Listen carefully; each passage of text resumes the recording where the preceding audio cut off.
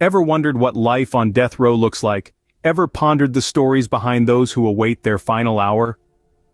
Welcome to the world that exists behind the cold iron bars of prison cells, where men and women, young and old, count down their remaining days. This world is as real as ours, yet it's a world that many of us cannot fathom. It is a world where the concept of time takes on a whole new meaning, where each tick of the clock echoes the rhythm of a life hanging in the balance. Today we're going to pull back the curtain on this grim reality, unmasking the stories that lurk in the shadows of our justice system. We'll delve into the lives of those who've been sentenced to the most severe punishment the law can impose, death. We'll journey into the heart of San Quentin, California, a place that's home to the state's male death row inmates. Within its walls, we'll uncover tales of tension, truth, and perhaps even redemption. Our journey doesn't stop there. We'll explore the controversial topic of juvenile death sentences, unearthing the legal, ethical, and emotional dimensions of this troubling issue. We'll hear the voices of those who were just teenagers when they were handed their fate, their youth stolen by a gavel strike. We'll sit down with inmates, listening to their stories, their regrets, and their hopes. We'll strive to understand their pasts, their crimes, and the human side of those who live each day under the shadow of execution. We'll also shed light on the compassionate work of hospice volunteers who provide end-of-life care to those on death row, and the emotional challenges they face. And finally, we'll follow the stories of prisoners seeking salvation and transformation, questioning if forgiveness can coexist with justice. We'll highlight the efforts of individuals and organizations advocating for changes to the death penalty system. Prepare to delve into the grim reality of death row, where life hangs by a thread. This is a journey that will challenge our perspectives, our preconceptions, and perhaps even our sense of justice. Welcome to San Quentin, home to California's male death row inmates. San Quentin, a name that's become synonymous with the grim reality of the American penal system, a place where the condemned await their fates, often for decades on end. Here, life is a paradox, an existence that's both stagnant and fleeting, caught in the relentless march of time. The prison, nestled in the picturesque Bay Area of California, paints a stark contrast to the lives led within its walls. A world away from the bustling metropolis of San Francisco, San Quentin houses over 700 men sentenced to death. Each one carries a story, a past, and a sentence that's etched into the fabric of their existence. Inside these walls, the air is heavy with an array of emotions: fear, anger, regret, and even hope. They all coexist in this space of contradictions. The prison's narrow corridors echo with the footsteps of those who tread a path from which there's no return. Through the cell's iron bars, one can glimpse the human side of these inmates. They are not just numbers or case files, but individuals who've made grave mistakes. Some grapple with remorse, others with acceptance, but all live under the looming shadow of the ultimate punishment. The daily grind in San Quentin is a stark reminder of the cost of freedom. The mundane tasks, the rigid routines, the lack of privacy, it's a life stripped of its essence. Yet amidst this bleak existence, there are glimmers of humanity that shine through. Inmates engage in self-improvement programs, pursue education, and even contribute to prison publications. These activities, while seemingly ordinary, offer a sliver of normalcy in an otherwise grim reality. They are testament to the indomitable human spirit that strives to find meaning, even in the direst of circumstances. But let's not forget, San Quentin is a place where hope fades and time stands still. It's a world that exists within our own, yet feels miles apart. A place where the finality of justice is served, but at what cost? As we delve deeper into the lives of those within its walls, we are forced to question the very nature of punishment, justice, and humanity. San Quentin, a place where hope fades and time stands still.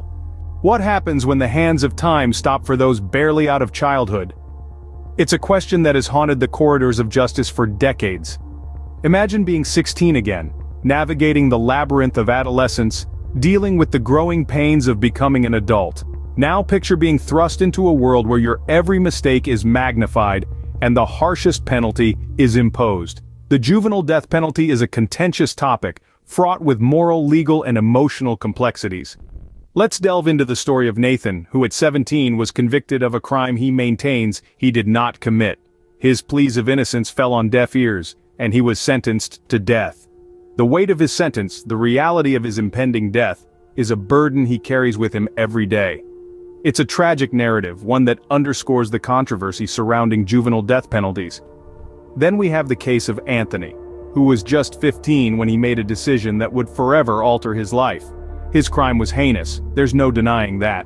But should a single act define a person's entire existence, especially when that person is still a child?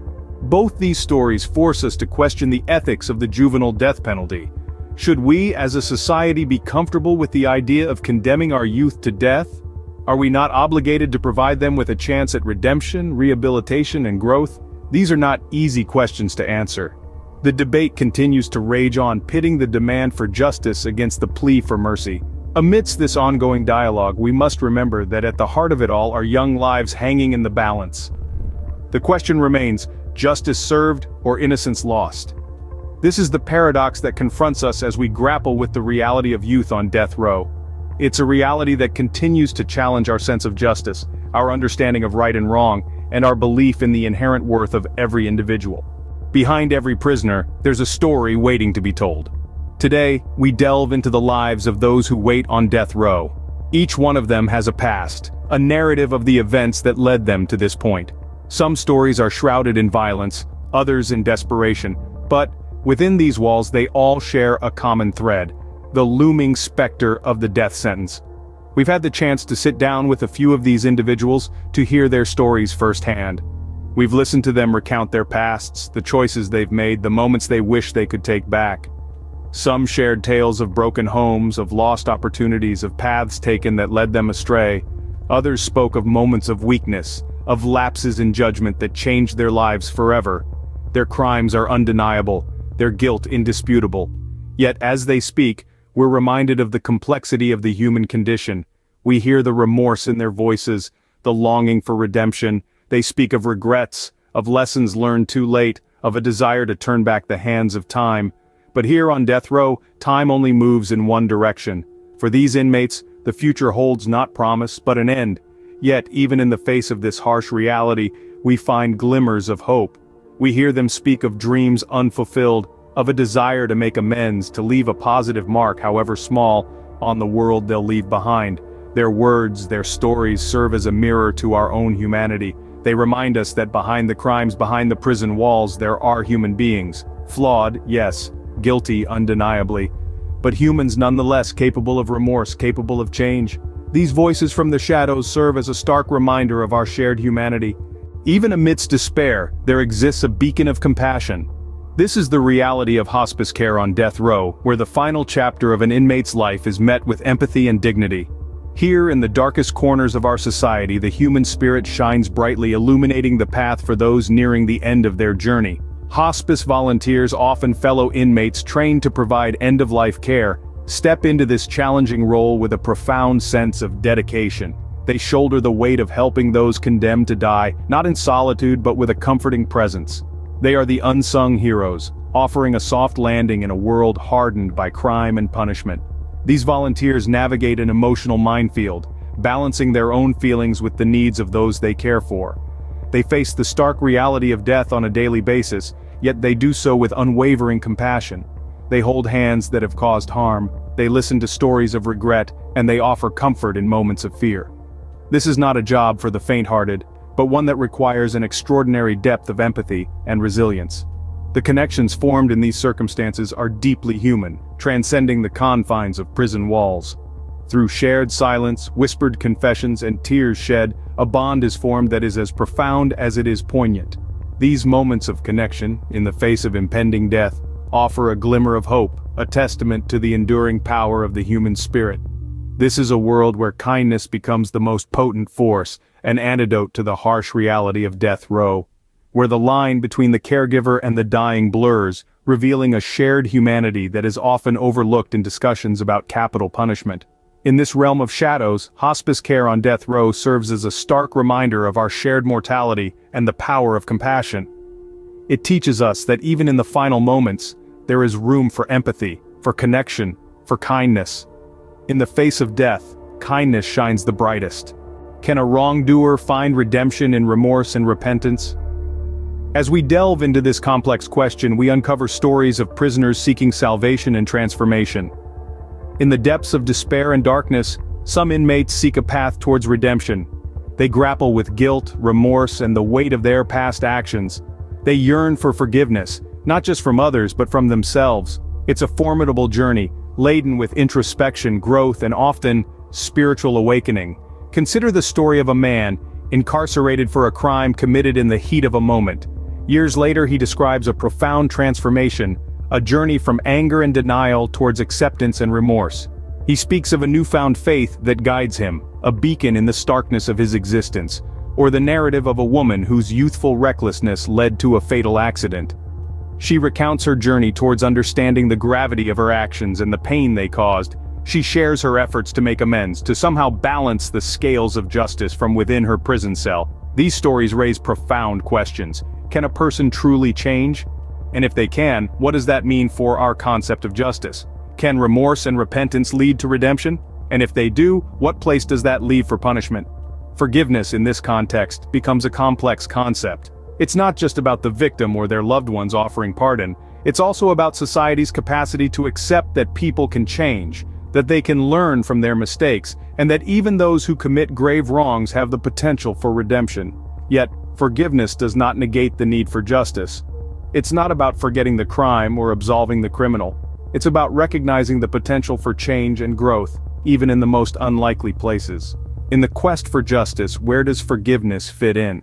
It's a challenging question, one that forces us to confront our beliefs about right, wrong, and the capacity for change. Ultimately, it's a question that asks us to reflect on the kind of society we want to be, one that punishes indefinitely or one that believes in the power of second chances. Change is afoot as voices rise against the death penalty. Advocacy and activism play a crucial role in challenging this system, casting light on its dark corners and questioning the very principles it's built on. Among these voices, individuals and organizations tirelessly advocate for change. From grassroots activists to legal experts, these crusaders work on multiple fronts. They investigate wrongful convictions, push for legal reforms, and strive to educate the public about the realities of capital punishment. Consider the Innocence Project, a non-profit legal organization committed to exonerating the wrongly convicted, many of whom languish on death row. Their work has led to the exoneration of over 375 innocent people since their inception in 1992. Then there's Equal Justice Initiative led by Brian Stevenson, a powerful voice in the fight against the death penalty. This organization provides legal representation to prisoners who may have been denied a fair trial. Their work has resulted in reversals, relief or release for over 140 wrongly condemned prisoners on death row. These organizations, among others, are not just fighting individual cases. They're challenging the entire system, its inherent biases, and its potential for irreversible errors. They're pushing against a tide of public opinion, against deeply entrenched beliefs about crime and punishment. They're also fighting in the courts, navigating complex legal battles to expose flaws in the system. They're advocating for policy changes, seeking to influence lawmakers and shape legislation that could alter the future of the death penalty. Their efforts are not in vain. They've sparked critical conversations about justice, fairness, and the value of human life. They've brought about tangible changes, with states like New Mexico, Illinois, and Connecticut abolishing the death penalty in the past decade. The fight for justice continues, and so does the debate around the death penalty. It's a complex, emotionally charged issue, but these advocates are determined to keep pushing, keep questioning, and keep fighting for a world where justice does not mean a death sentence. As we traverse these stories, we are left with more questions than answers. We've journeyed through the cold halls of San Quentin, peered into the lives of those sentenced to death as mere youths. We've sat across from inmates, hearing their confessions, their regrets, their hopes. We've witnessed the compassionate care provided by hospice workers on death row, and grappled with the concepts of forgiveness, salvation, and second chances. We've met those advocating tirelessly for change in the death penalty system. Each narrative has revealed layers of complexity, shedding light on the human sides of these issues. It's a stark reminder that behind every statistic, there's a life, a story. We invite you now to reflect on these stories, the death penalty, and the intertwining issues of justice, mercy, and redemption. What are your thoughts on these stories and the death penalty? Share your views in the comments below, and don't forget to subscribe and like the video.